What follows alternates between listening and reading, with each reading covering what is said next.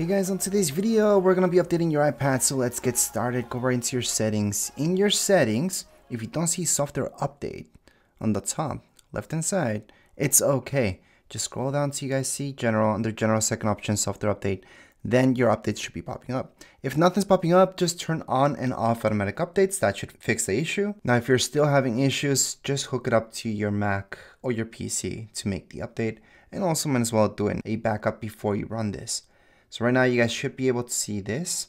Then hit on update now, put in your passcode, and there you go. It's gonna download the update and then it's gonna install it. So even if your batteries are 100%, I highly recommend going on and having hookup, just charging while you're making any updates. Don't use your iPad.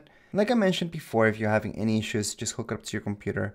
On Mac, again, you guys would use Finder. On PC, iTunes to make the update and even backup your iPad. As of now, you could just leave your iPad to be. It's going to restart by itself. You will see an Apple logo, loading bar, and then you're going to be done with the update.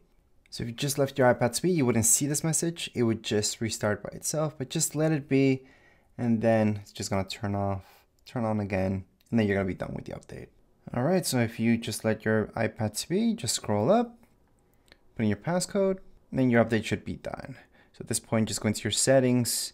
You can go on and check out software update and you should be all up to date. And that would be it for today's video. If you guys have any questions, comments, you guys can write down in the comments area. Don't forget to subscribe and like. Thank you.